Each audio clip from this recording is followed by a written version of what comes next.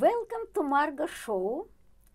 Tonight, we're going to introduce a special guest, Ekaterina Abramova. She spent a lot of time in India, so she's going to tell us about India. She's going to show us her beautiful paintings and beautiful images from India. And she has an interesting project which called Portrait of Dream. So, Ekaterina, tell us about this special project, Portrait of Dream. Okay, we will start from dream. It's good. I like it. So the Portrait of Dream project, I do it more than 5 years, non-stop. And it is about your dreams and intentions and goals in life. So everybody knows from the books of the business that you can create your desk of dreams, or you can do your writing and you write whatever you want in your life, what you want to achieve in your life. But I do paintings, and it will be your portrait, for example, Margo, and what you want in your life. I will use the symbols you believe, or we will find out the symbols will work for you. And you will be the main person in the painting. And of course, we will find out really what you want in life by talking to each other, or email or Skype conversation. And then after, you will see a lot of sketches and drawings. Then we will choose one, and then I will paint this painting for you, deliver it to you, and after some months, if you really see the painting, build the relationship with painting, like in the morning and the evening you meditate with the painting, or just see the painting and imagine yourself having whatever you want, like you are already there, you already the person you want to be. And after some months, maybe a year, it will come. All the dreams will come true. So when are you going to make my portrait of dream, and what I have to tell you about what I want? This is, you need to know what you want in life. If you don't know, then we will find out. I want a lot of things in life. I want to be beautiful. I want to have a lot of money, good friends, good health. Can you put everything in a portrait of life? Portrait of dream, yeah, of course. Portrait of dream, I'm sorry. We will put symbols around you, which will help you to achieve the things you want, but we will choose the really what is most important, because we have goals, which is like small things we need to do, and we have a big dream. Everybody, I mean, it will be good if everybody will have their own big dream, the real big dream. Then this dream we will put on the painting like a main subject. So in all my dreams will come through, right? If you work with your conscious, and or probably I just look at the portrait, so and everything will be okay, right? I always tell to my people who commission the work Portrait of Dream that I am not going to do your dream. I am not going to work to achieve your things. I am just painting for you, but your subconscious mind and your mind will see the painting and will believe to the achievement much easier than if you just imagine this in your mind or visualize this. Because if we have something material already that we can touch, we can smell, we can see, it's obvious for us. This exists. This already exists, so it's much easier for our mind to start believing it, and if our mind believes in it, then we can achieve it. Interesting. Okay. Can you tell us a little bit about India? It's so intrigued. India is also very intrigued country. So where you been, what you saw, and what you did there? You did a lot of paintings there. You was in school. So tell us Little about bit. your journey to India. Little bit I can't, but I will try my best, because when I start to talk about India, it can be little bit. It will take forever. Okay, we have a lot of time still. Okay, good, good. First of all, I wanted to say that I have still, I mean, I'm not going to finish today my life, but today I have 3 countries in my life. And of course, first is Russia. I'm Russian, and Russia gives me my roots, my education, my family, love from my parents, of course, taste of art, my roots, yeah, they give me power. Then second country in my life is India, which gives me a lot of love, understanding what I'm doing here in this life according to philosophical topics and spiritual topics. Art, I learn a lot in India, in Indian art with Indian artists, and America, United States, which is now my country. The country for my art and my art career and what I want to achieve in my life as an artist. I feel this country will give it to me, or we are going to achieve it together. So about India. Everybody who I met in India and talked to them and asked them how you came here, what happened with you? And everybody has their own story, and very special story. So my story is also special, for me at least. The story is that I have 3 kids now, but I had, many years ago, I had 4, and 1 passed away, and that moment I realized that I need to change something, and I already was very spiritual from the beginning, was searching and looking for things which more interesting for me than material life and material achievements.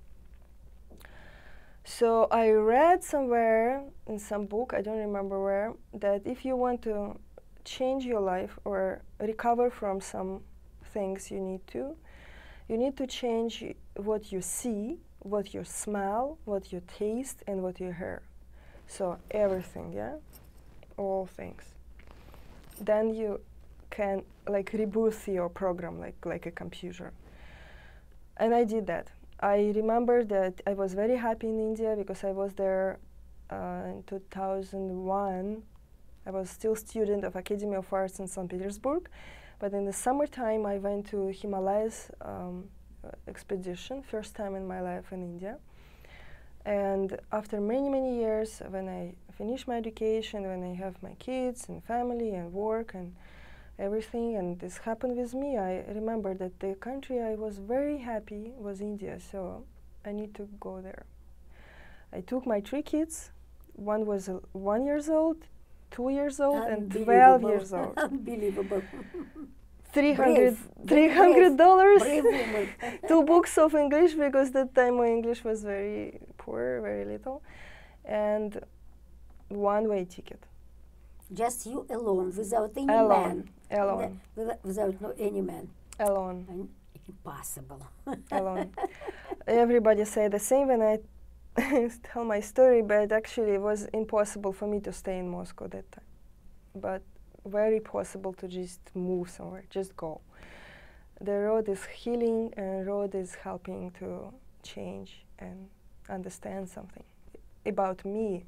The traveling is only about yourself, actually. People think they travel and they see something outside, they learn something outside. The most important thing that you learn yourself.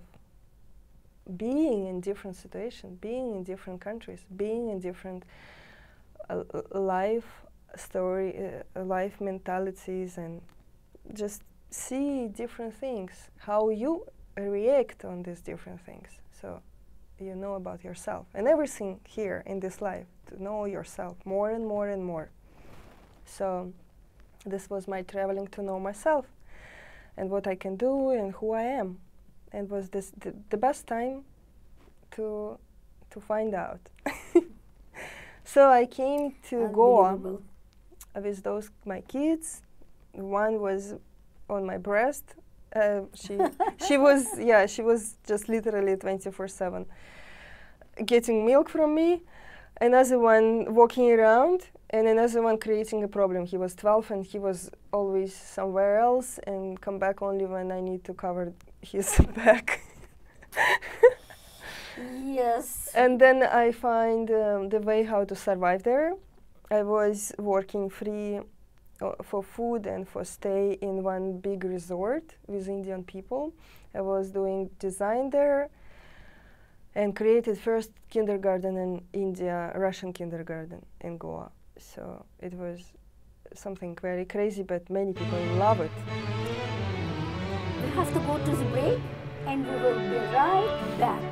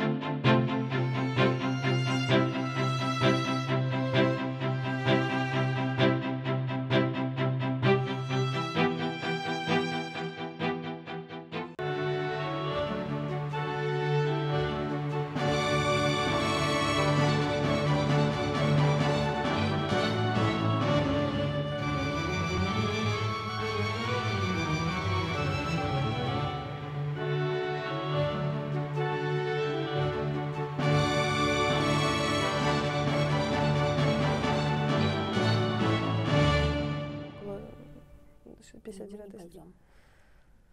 Ну, здесь можно посидеть. Come back. We're back. Okay, I have a question. This is Ekaterina Abramova, very interesting artist, very, very interesting artist. It's Margo show, it's Ekaterina Abramova, very interesting show.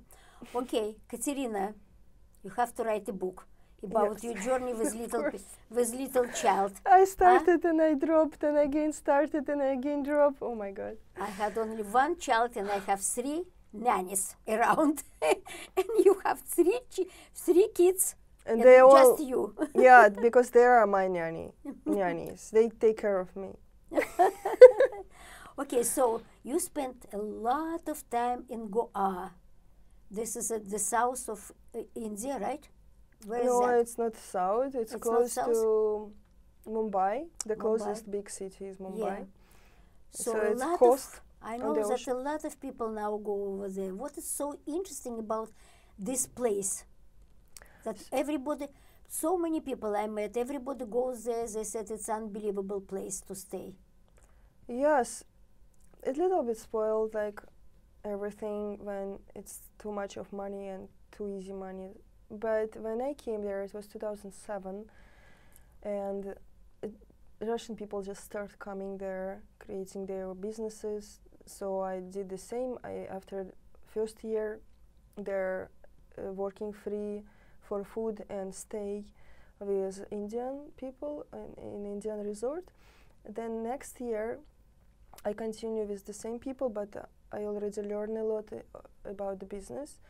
Workshop center and resort So then after 2 years working together, I created my own. I find the space, the land, we signed agreement for 5 years, and I rented the place, and I started to create a workshop center.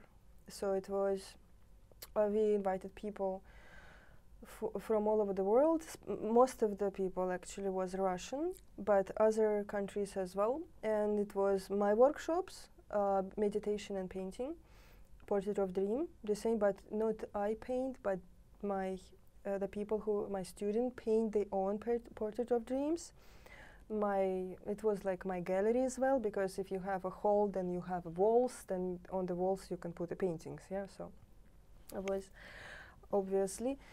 And we invited people for yoga, qigong, massage, dance workshops, even business workshops, music workshops, any others. So it was very interesting time, and we had a lot of people, like almost 100, 200 people a day.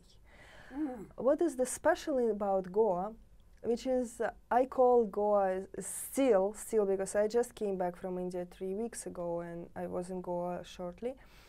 It is still place where you can be free. You can express yourself, you can do whatever you feel to do, you can try different things. And many people who achieve or understand that their career they built before, their lifetime, like office life and city life, and they're tired of this, and or they have regret of something in life, they can go to Goa still with not big money, but little bigger than before because everything become more costly. So they come to Goa, they can try to learn how to play music, they can try to do paintings, they can to do yoga, they can travel, they can meet people from all over the world. It is a very interesting place to be at least one time in your life, and you will never be the same. I interview many Hungarian people, and all of them said life before India and life after. Oh, okay. I'm ready. I'm You're going to ready? Goa. We go next time. I'm going to Goa. Is artists there? Can they live on their paintings? Is anybody buying art over there? There is a lot of tourists, or who is buying art over there, actually? About myself, I can say about myself. I am a full-time artist more than 20 years. So I live and I raise my kids only by selling my art and doing commission works. Portrait of Dream as well. Because we had a workshop center and we had a lot of people every day coming for different workshops, not only for the paintings and nothing, some people doesn't even had any interest about art, but after being in our workshop center, after being surrounding my paintings and participate my workshop, which most of the time I did free as a complimentary. Sometimes I did ask some money for this. So after that they buy my art or they commission me Portrait of Dream. And sometimes it was the time, like few years, when I literally can sleep 5 hours, not more, because I had to paint and paint and paint.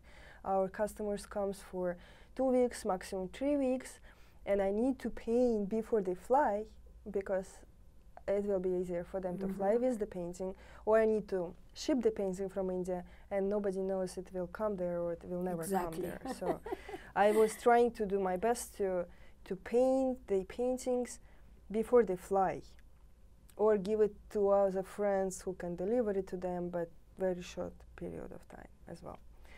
So I can say that it was very successful in terms of painting, and money was coming more from painting than from the workshops itself, because we need to pay for rent, we have a lot of people who work for us, we had a cafe, we have to rent places for people to accommodate their stay, not only workshop, the hall. So it was a lot of expenses, we need to pay a lot of people, and the profit itself from the workshops most of the time went to the covering those costs, but my art profit was the real profit for the family. So who is this customers from what countries they come in? Yeah, because it's like looks like it's just so destinations that not a lot of people knows about this. No, it's wrong actually, because now we they have becoming 2 more flights popular. or 3 flights every day. From where? From Europe? From Russia, from Europe, more. Yeah, most of the customers were Russian.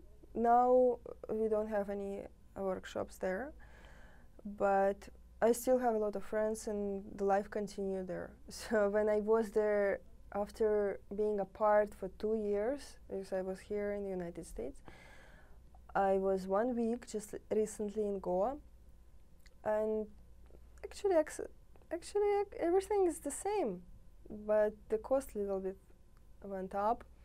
But life is the same. People, most of the people who stay there, not the tourists who live there like me, same. School where my kids were studying, British school, the same people living there, and actually most of the things stay the same, which is good. And as I told you, that I just came from India 3 weeks, almost 4 weeks ago, and I charged myself. I always feel like if you have this iPhone, yeah, or any smartphone, you need to charge that. You can't use it anymore. So it was the moment when I was using myself till the my charger gone, and I really need to go to charge myself. I need to go to India back. So it was 2 years that the phone need to charge, and I came back and I fully charged now. So I'm very happy about it, and I created I did a lot of meetings this particular visit India, and I will go back in October, November, because I have 2 solo shows there. We have to go to the break, and we will be right back.